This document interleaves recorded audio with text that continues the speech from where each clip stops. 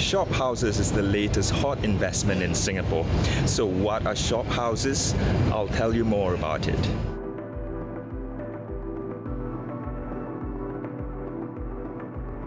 So shophouses were built by Chinese immigrants who settled in Singapore in the 1700s. Now the original style was quite simple. They have 2 stories, 1 or 2 windows in the upper floors which serve as their residences, while the lower floors are usually used for their business to sell goods such as coffee or sugar. So as the merchants got richer, shophouses looked grander. So brightly colored ceramic tiles with oriental designs, such as this one, are featured on the exterior and interior walls of the property. Columns are also built to give a more imposing look. The 2 to 3 story buildings have fetched up to $30 million this year. The square foot price has surged as much as 40% amid the pandemic, according to Knight Frank LLP.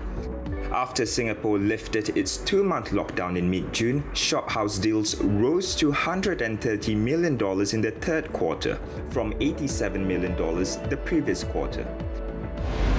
There are only about 6,500 shophouses in Singapore, and the rarity and heritage value of these properties make them appealing to investors.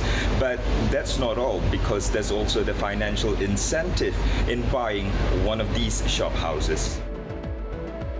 Family offices and investors are highly attracted to shophouses in Singapore for 2 reasons. Firstly, it's a more desirable, attractive rental yield of at least 2%, with higher rental and low maintenance fees versus residential luxury, where it's usually about 1+ to 2% plus monthly maintenance fees.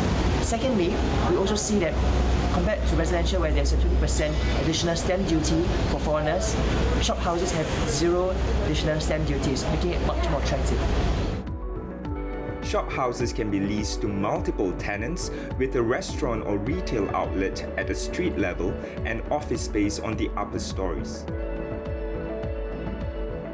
Some have also been converted to boutique hotels and even high-end co-living spaces. We foresee in 2021 our forecast for prices to go up from 3 to 5% per annum because of the limited supply in the market.